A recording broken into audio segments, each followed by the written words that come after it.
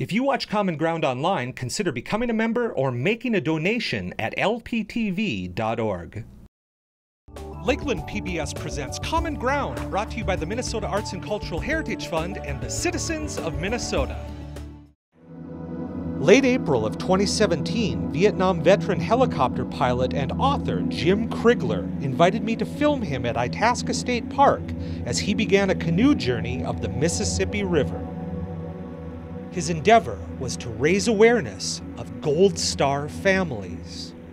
American Gold Star families are immediate relatives of members of the U.S. Armed Forces who have been killed in combat or in support of certain military activities.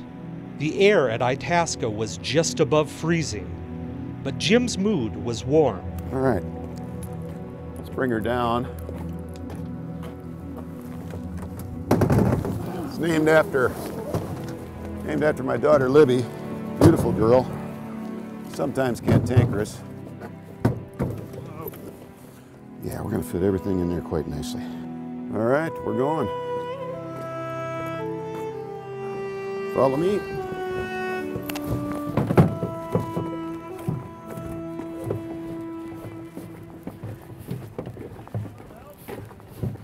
Oh, Bob, oh my goodness. Oh, easy. That's okay. How's it going? It's going good, brother. Good to see you, man. I can give you help there. You know what? If you grab a couple of paddles and follow me down. Appreciate it. Well, that's a member of the Vietnam Helicopter Pilots Association. He came up to wish me off. His name is Bob Godar. I think he's down in Park Rapids. It's a beautiful morning out here. I think it's a crisp 38 degrees. Springtime in Minnesota, you couldn't ask for a better time to be out in the woods. All right, halfway. It's all downhill from here.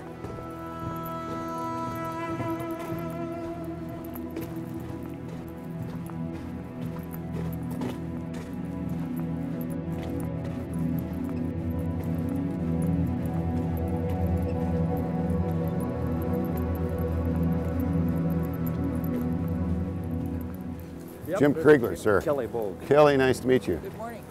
Oh, I'm honored. Oh, was I on the news? Yeah, you were on the Channel 9. Oh, I hope I sounded good. Oh, yeah. Sounded real good. Good, well. About 2 minutes. I didn't expect you guys out here, but I can't tell you how appreciative I am of this.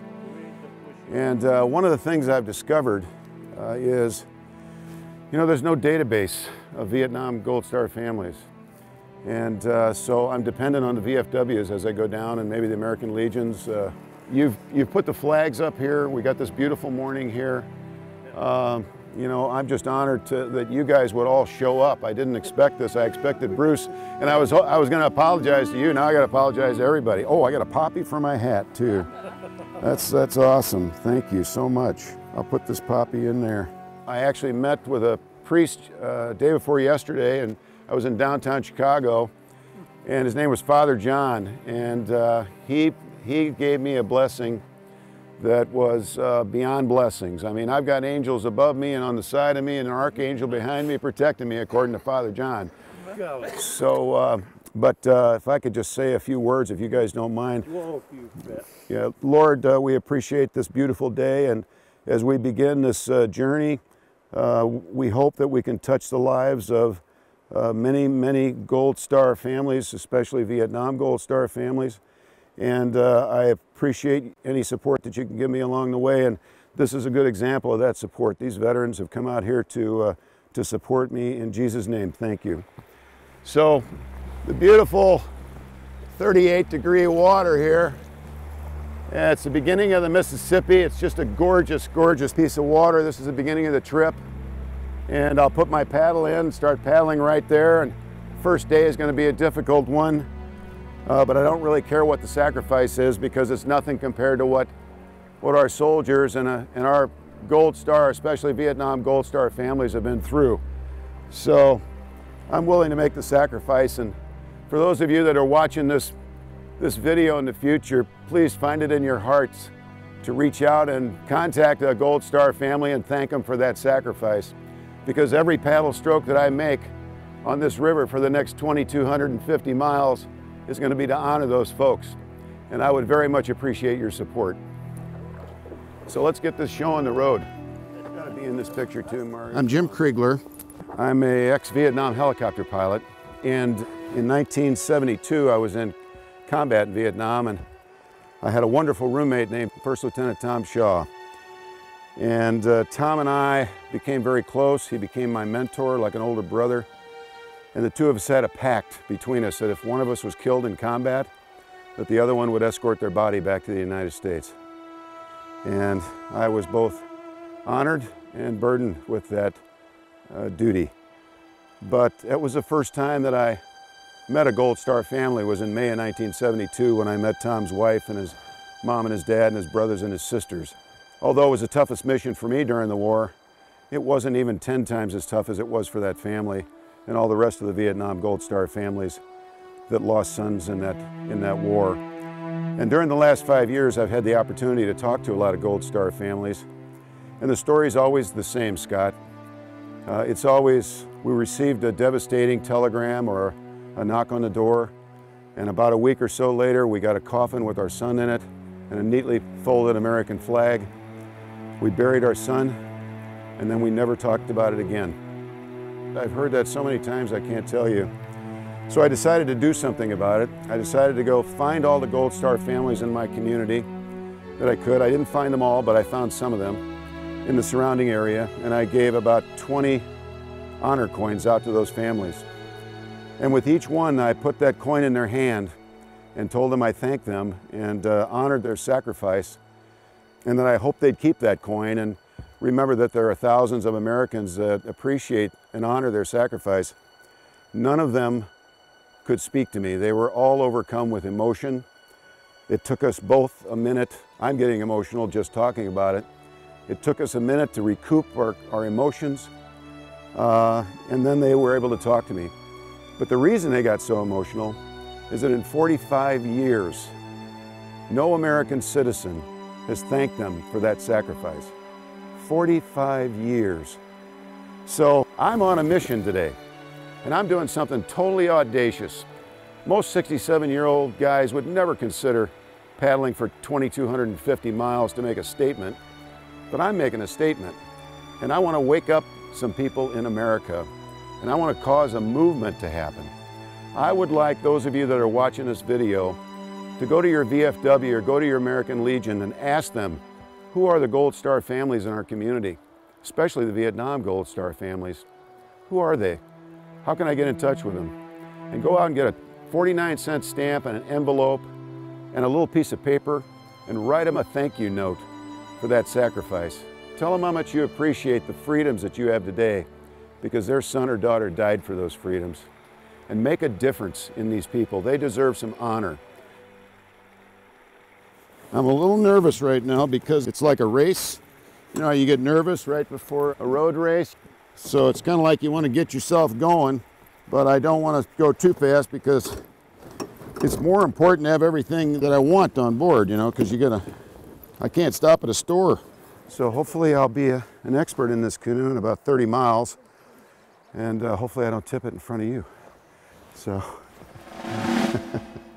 we'll see. This is a book that I just finished. It's about my time in Vietnam. I am donating some of the proceeds. I got to pay for the book, but besides that, I'm donating the proceeds to my charity, 501c3, American Huey 369. The book is called Mission of Honor. And, you know, mistakes in life, they make the best stories. And this is about mistakes that I made as a young man and meeting my roommate, Tom Shaw, that I mentioned earlier, and a sort of a moral compass that Tom gave me in life that I've used to navigate through those forks in the road that we go through. And it's also about my time in Vietnam, and it has a message for America. So if you're interested, missionofhonor.org is a website. You can buy it there. You can also buy it on Amazon.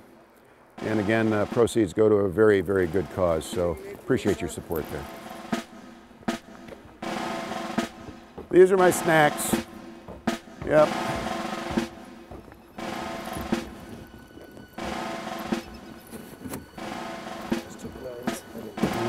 This is a good one.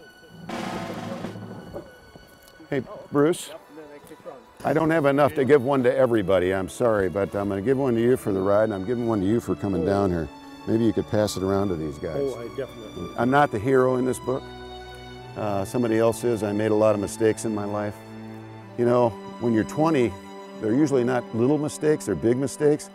And I was 20, and they turned into, for me anyway, a moral, kind of a moral dilemma.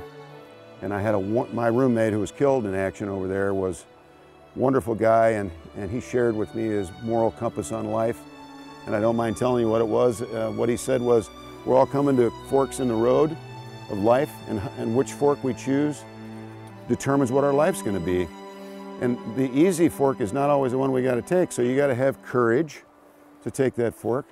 You got to do the right thing. You got to focus on what's right, not what's wrong. You got to tell the truth. You got to be truthful to yourself and to other people. You got to trust in God. And that's his compass. And he gave that to me. And I've used it in my life, and I use it to solve my own moral dilemma. But he's the hero in that book, not me. But thank you for coming, sir. Jim, you Thank bet. you. Thank you so much. Yeah. I appreciate all you guys coming. Thanks, Kelly. Here. Well, we're brothers. That's true.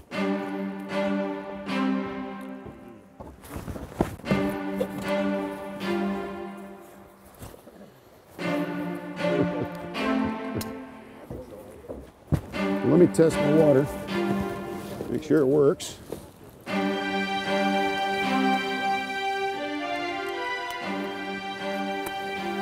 Works great.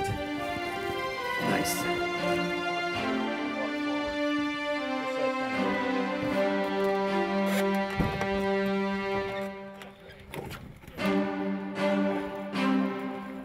Well, I'm going to make a difference in some lives of some Gold Star families, buddy. All right. That's pretty much it. Were last time.